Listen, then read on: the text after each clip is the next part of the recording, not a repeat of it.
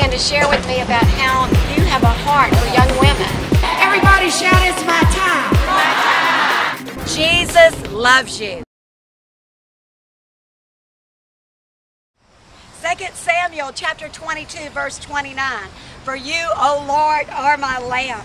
The Lord lightens my darkness. Oh, isn't that wonderful? That we don't have to sit in darkness. That we can know Jesus in a personal way.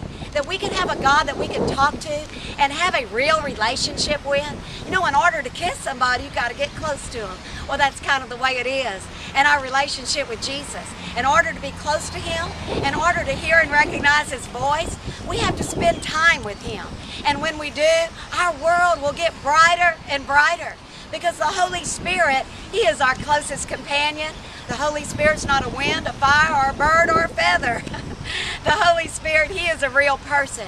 And He wants to lead us and guide us into all truth. And so today, draw close to God and let Him light up your world. Put all of your trust in Him, because the Bible says Jesus, He will never leave you. He will never forsake you. He will be with you, right there with you, no matter what. God bless.